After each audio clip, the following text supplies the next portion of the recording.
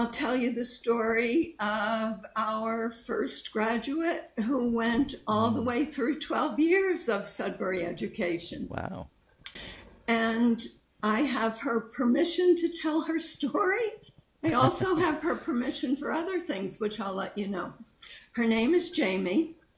And I vividly remember my first meeting with her mom because she was concerned that Jamie was eating too much candy as a little girl. And I was telling the story at a library event where I was presenting the school to people we were just starting. This is 15, 16 years ago.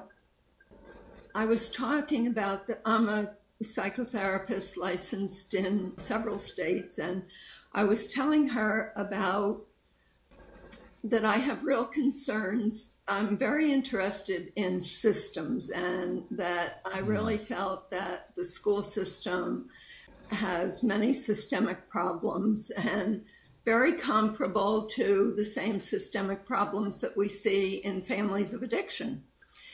And the mom said to me, "Oh my goodness, I'm so afraid my daughter's, really having a hard time with candy and sweets." And I said, well, part of the reason I started this is I saw Sudbury as such a healthy system.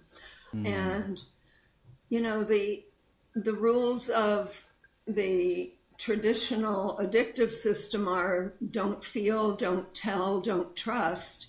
And the opposite happens in Sudbury schools.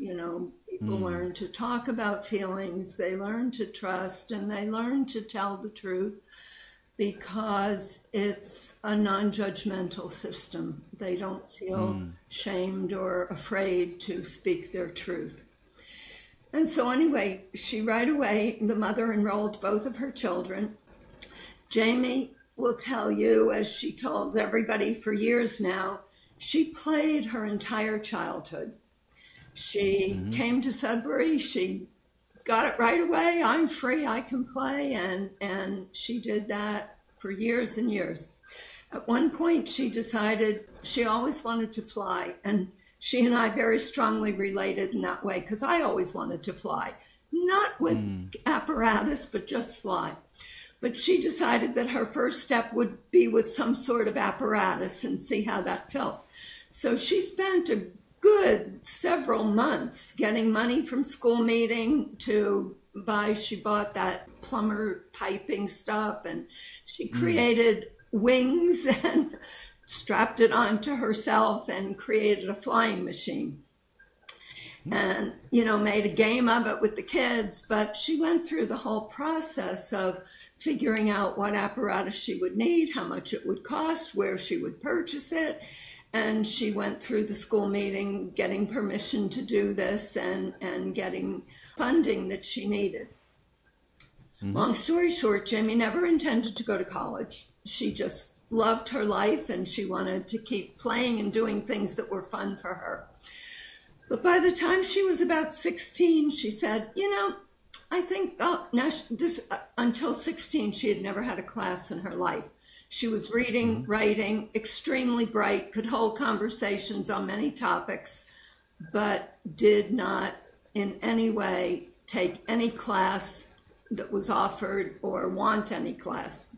But when she was about 16 and a half, it would have been middle of her junior year, what would have been her junior year if she were in a traditional system, she decided she'd take a college class to see what college was like. So she took a writing class because she always enjoyed writing. She wrote little stories as a little girl, just everything play-related stories.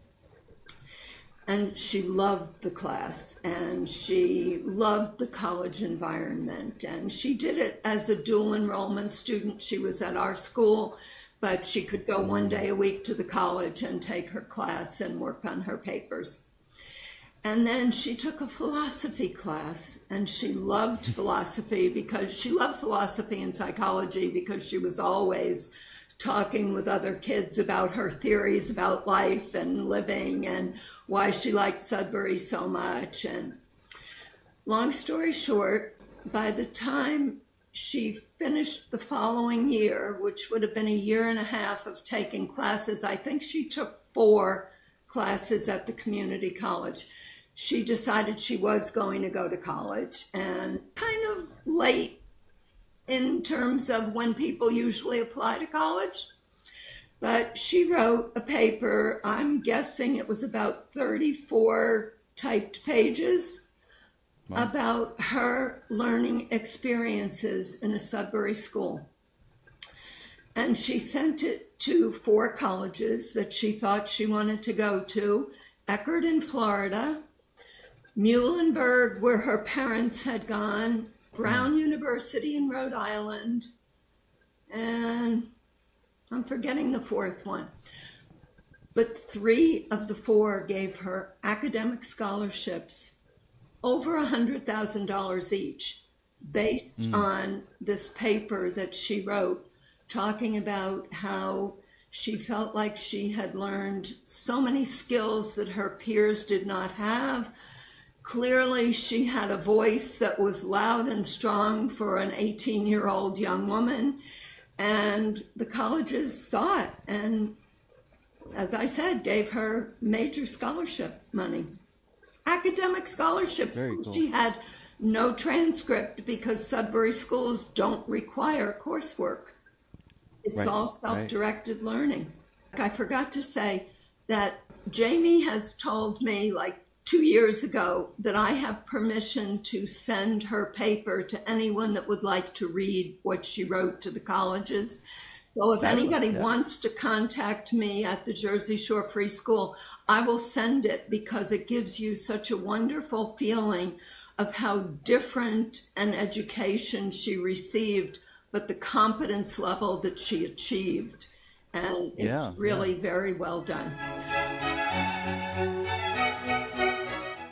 This is the Agentic Schools Podcast, where you will learn about schools from around the world where children's agency to make decisions about their learning and living is more important than their academic skills. What makes education possible is the satisfaction of psychological needs. So that is what these schools have in common with all others. What makes a school agentic is satisfying those needs particularly well.